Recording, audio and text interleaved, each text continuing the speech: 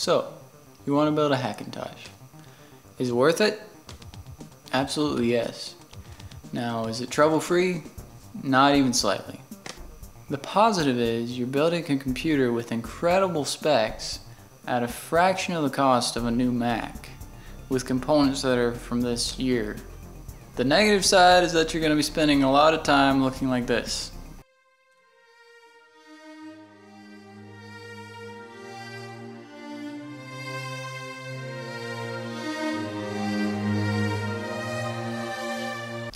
Now, it's not nearly as bad as people made it sound, but you're gonna need to be able to devote like 2 to 5 days to be able to build this thing. So let's use my Hackintosh for an example. Now, this Hackintosh was around $800 and it has better specs than the highest configuration of the iMac on Apple's website. Here are the specs of my computer compared to the newest iMac. So with a little bit of eBay searching, I was able to get everything at a pretty good price. Now granted, I don't have a graphics card and I don't really have a great screen. But let me just say that the iMac is one of the best deals on Apple's website.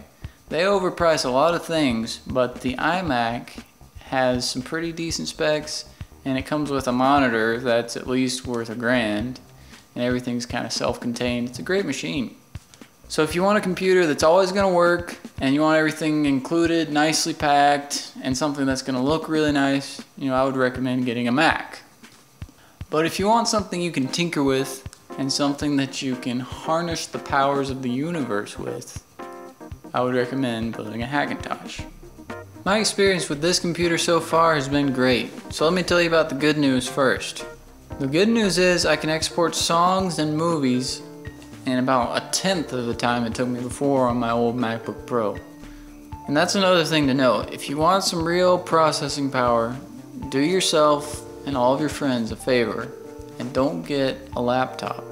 Laptops are great if you just need something to carry around with you to look at pictures or something.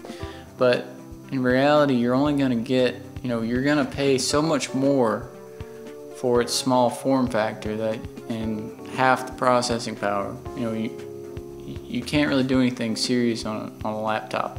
Another great benefit of all this processing power for me is that I can monitor my inputs with headphones with zero latency. It's like I can't throw enough tracks at this thing to get it to sweat. I've seen 0 system overload errors, so it's been great.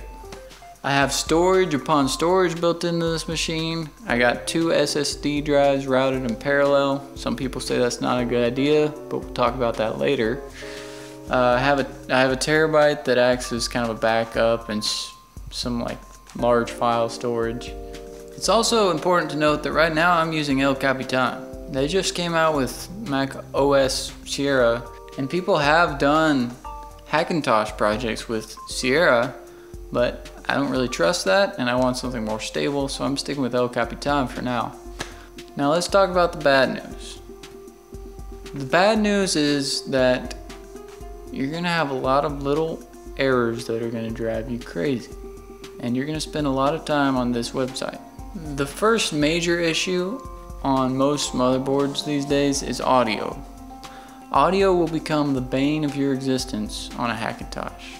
Audio is hard to get working, but if you do the right installations and take your time and find the correct fix for your motherboard, you can do it. The other bad news is iMessage. If you like using iMessage, you might as well just buy a brand new Mac Pro, fully configured, with a brand new monitor.